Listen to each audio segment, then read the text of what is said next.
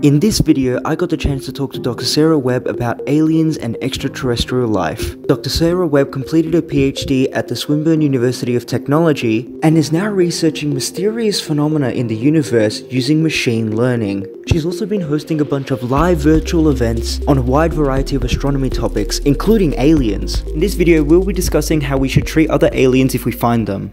Enjoy the video. Thank you so much, Sarah, for joining us. Just another really quick question which I had, and that is that, what does our development as a civilization tell us about how we should treat other civilizations that are similar in advanced capabilities to us? Ooh, I think that's a good one, because I think as humans, we still have not mastered the art of how do we treat everybody on this planet because we're still a planet that has wars going on and has ongoing disruptions, and it might feel like, especially because we're lucky enough to live in a first world country where things seemingly feel very peaceful compared to what they could have been back in the past. But we've got to remember, especially for places like here in Australia, that this land was completely stolen from our Indigenous elders, and the fact that that is still not peaceful for their generations. And I think a lot of it is, we've given some not great experiences and some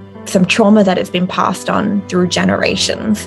And the fact that we are such an advanced civilization, or at least we think we're pretty advanced, but we still, in our recent history, have things where we have not treated humans at all equally or fairly.